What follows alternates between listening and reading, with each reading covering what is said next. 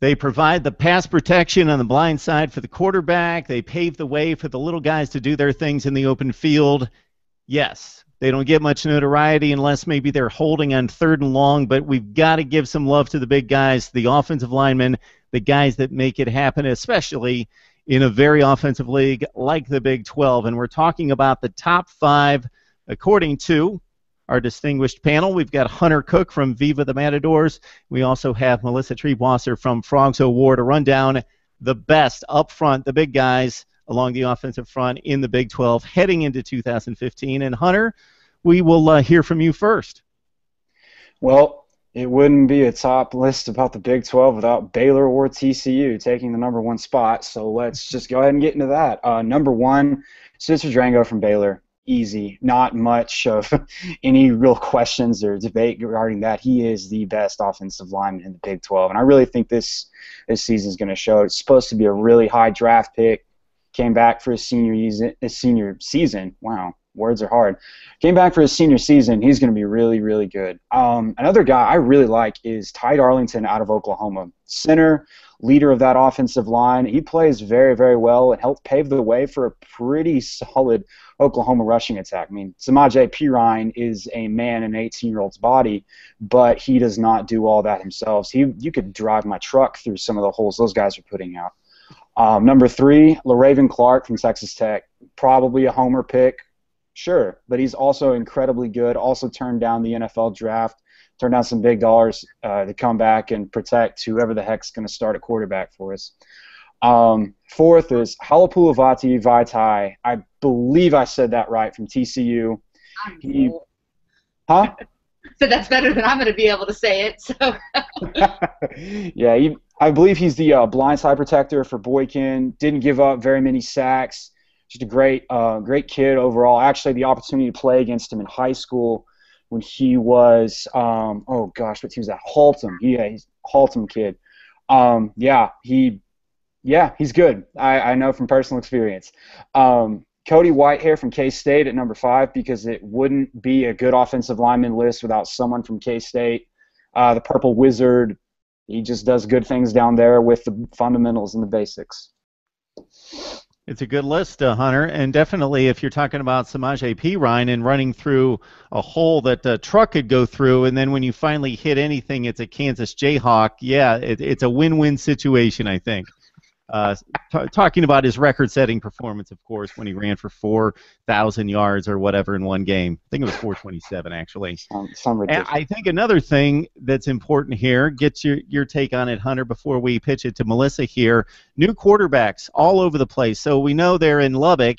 You've got a returning starter of sorts in Pat Mahomes, so he's fairly well established. Show us what he had at the end of last season. Of course, Trevon Boykin is the gold standard right now, but other than that, Tyrone Swoops didn't prove anything last year, and pretty much across the board, outside of, again, another quarterback in Mason Rudolph who played like 3 games, not many returning signal callers across the conference offensive line, and especially that left tackle position is going to be extremely important.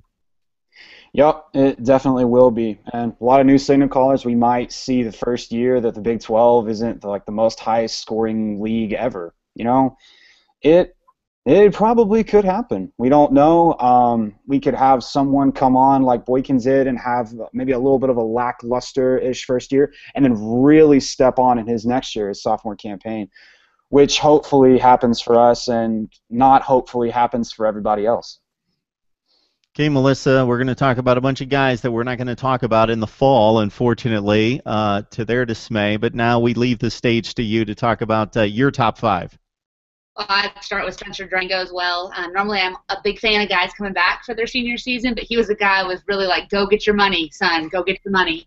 Would have loved to have seen him out the door. And, you know, you talked about new QBs. You know, everyone's expecting Seth Russell to step right in like the last 40 or 50 Baylor QBs have, but one of the things that's going to help him is having a great offensive line. Number 2, again, this may be a homer pick myself. I'm going to go with Joey Hunt. I think he's a guy that is going to surprise people and win the Remington this year. I think he's that good. And that comes not just because of his physical abilities, but he may be the smartest offensive lineman in the conference and one of the smartest in the country. He's an engineering major. So this isn't just a smart football guy. This is a smart overall kid. So he's a little bit undersized, but he's just really good at what he does, and I think he deserves a lot of credit for Boykin's maturation as well. Number 3, I don't think you're a homer at all. I'm going with LeRaven Clark as well. Big, strong, 2-time All Big 12, freshman All-American. That's a good experienced line at Tech, and if Mahomes is going to have a chance or whoever ends up being it, it's going to be because of the running game and the offensive line that the Raiders put out there. I also went with Big V, but I'm smarter. I call him Big V, so I don't have to mess with that name. He's just one of the most underappreciated guys, but I feel sorry for you playing against him because I can imagine he was about that size in high school too. So good kid. Great player, great leader, and just a really good guy to have anchoring your blind side for sure. And then number 5, I'm going to go with another Baylor guy. TCU and Baylor both bring back almost their entire offensive lines, and I think that's a big reason why they're considered the top 2 teams in the conference. Kyle Fuller is Baylor center, just an absolute athletic freak. This guy can do everything. He's huge. He's strong. He's a good runner. He basically does everything you need from the center of your line and makes the play calls. And as Seth Russell being really a first-time starter, if you take out his non-conference snaps, relying on a good center is going to go a long way for him. Good stuff, Melissa. Hunter, did you have to actually have a one-on-one matchup in high school? Sometimes. In pass rush situations, yeah. So you've got that notch in your belt, regardless of what the outcome was. A big-time all-conference type performer, and you had that matchup. So that's good stuff. Hey, Melissa, when we look at the TCU offense, quarterback, check. 2 best wide receivers possibly in the conference, definitely 2 of the top 4 or 5, check. The running back, we talked about Aaron Green last time, and then you listed off like 5 or 6 very talented guys that will back him up and kind of sort out the rest of the backfield, check. Offensive line seems to be in order. Any possible issues with this offense? Any concerns? I got to find some wood talk on here.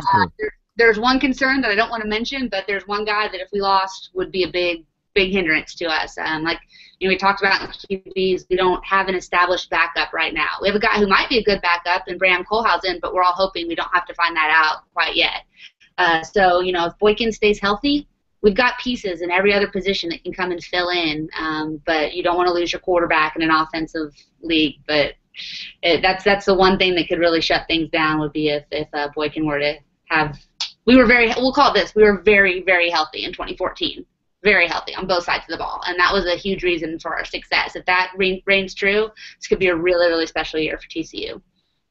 Hunter, Mahomes was lights out at the end of 2014. You've got DeAndre Washington coming back as a 1,000-yard back.